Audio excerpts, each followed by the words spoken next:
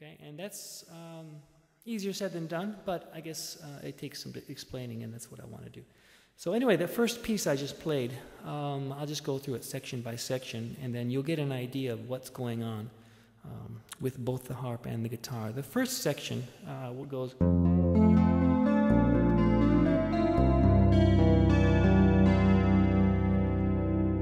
Okay, we have an F, basically an F triad here.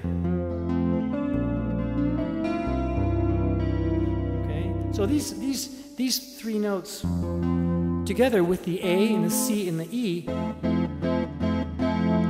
form an F major 7 chord. Okay, now the next chord I'm playing is a B flat major 7 because, okay, major 7, okay, and the 9th, 3rd, sharp 11th, and the 5th. Okay, upon first listen, you might think that the harp is playing all of that melody.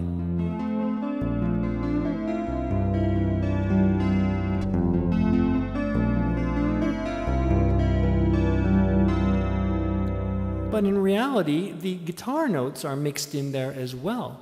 And even some of the notes that I'm playing here are diatonic to the harp as well. They're common to the harp. There's 2 C's. So there's a unison there, but it forms a kind of a cascading kind of melody.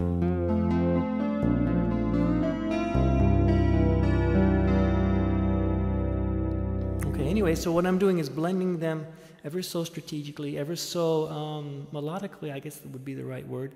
It follows what I have inside of me as far as what the composition is all about. So in my head, I've heard boom, boom, bam, bam, boom, boom, bam, bam, bam, bam, and to bring that out on the guitar.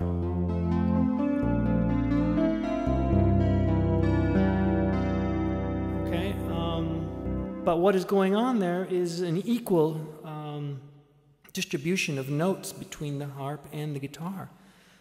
And so it blends into this one sound, and that's what I was talking about a minute ago, about playing the instrument as one instrument, not as like 2 instruments, or not thinking of it as 2 separate instruments at all. It's all one instrument. Okay. Anyway, integrating the notes together to form these cascading melodies and arpeggios is the idea behind what I'm playing. I'll go back to that section again.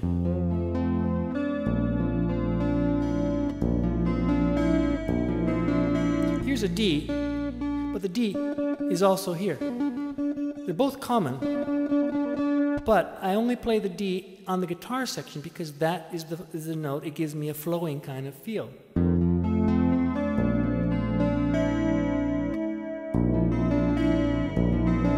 I could just play it. I could play it on the harp, right there, but it just sounds different.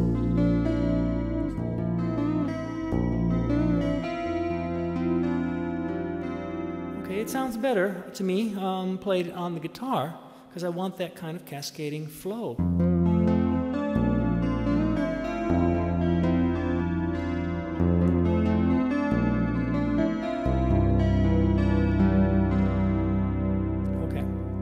So anyway, let's go to this. This is the C I just talked about a minute ago, the 5th of the key.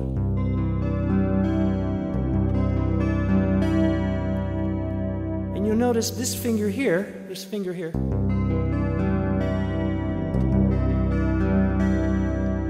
Okay, there's no G on the harp. It goes down to an A. If I want a G, I got one right there. And if I wanted to play a G Mixolydian scale, I could play like that.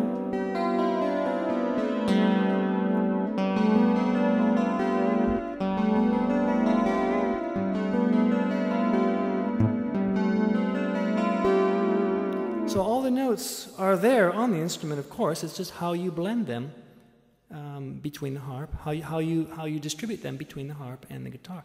But the trick is, not all the notes on the harp will go with whatever harmonic,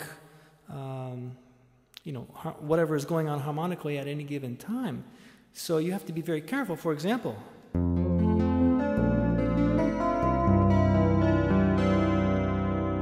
chord progression is a simple F, B flat, and C. Okay? Now if I play the B, all of a sudden,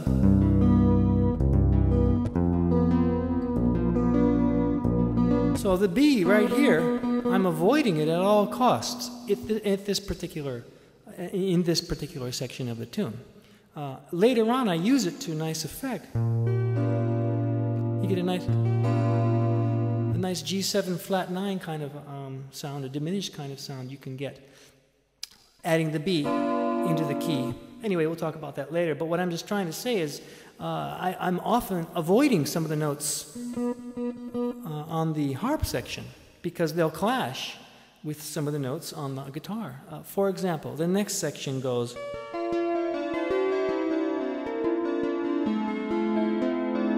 Now this section is B flat, C, B flat, F. B flat, C, B flat, F. Those are the chords that are going up. Like that, okay? So hitting a B, it doesn't sound right, okay? I mean, I like atonal music and whatever, you know, harmonic complexities one might find in jazz, of course. But in this particular section, doesn't work. You want to avoid the B.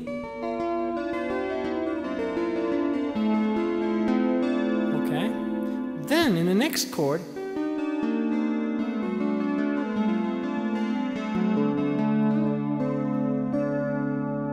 okay, the next chord is an E flat. D, B flat. Okay, so I'm avoiding the E on the harp. Right here.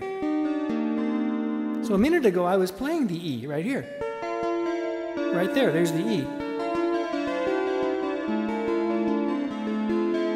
Sounds nice. But when I go down to the E flat chord, I don't want to play the E here.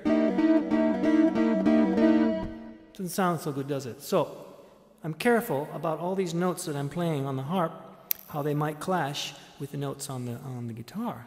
So, okay.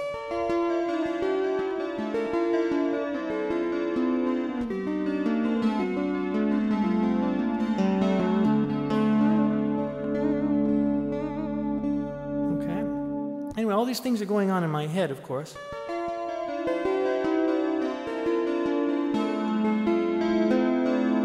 Avoid the E. So this particular phrase is the E flat major 7. Sharp 11, and then it goes down to a D. So it's a D7. But the harp notes are common to both the E flat major 7 and the D7. These, I could play the chorus.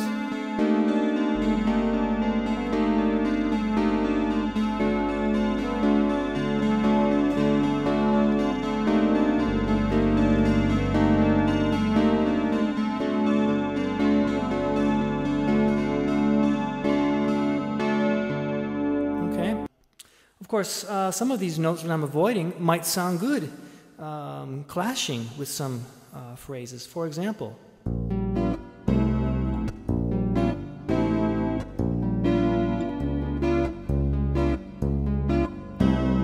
okay, you got some dominant 7, kind of an altered kind of sound going on with the G7 altered, C major 7. So in this particular tuning, it's not just limited to the key of F or the key of B flat, Lydian, or anything like that, or D minor, Aeolian at all. You could have all different kind of keys that you could run through. But anyway, before I get ahead of myself, I hope it was clear, this last section I just played.